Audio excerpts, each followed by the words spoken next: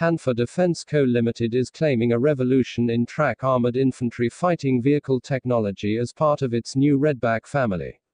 Quoted from defense blog site, South Korean multinational defense and security company has rolled out 2 prototypes of the Redback armored infantry fighting vehicle (IFV) to be delivered to the Australian Army.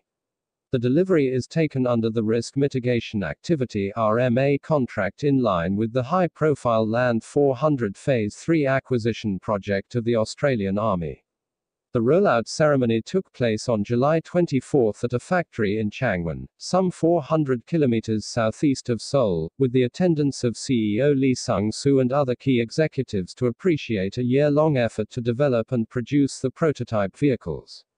The participants wished for the completion of successful mission led by Hanwha Defence's test support team to depart for Australia in coming months.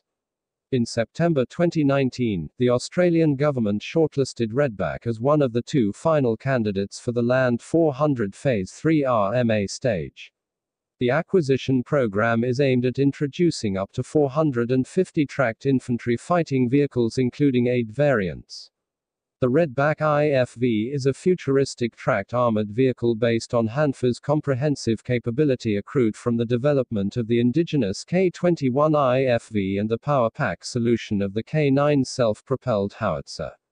Both systems have been deployed with the South Korean Army and Marine Corps to play a key role in battlefield operations.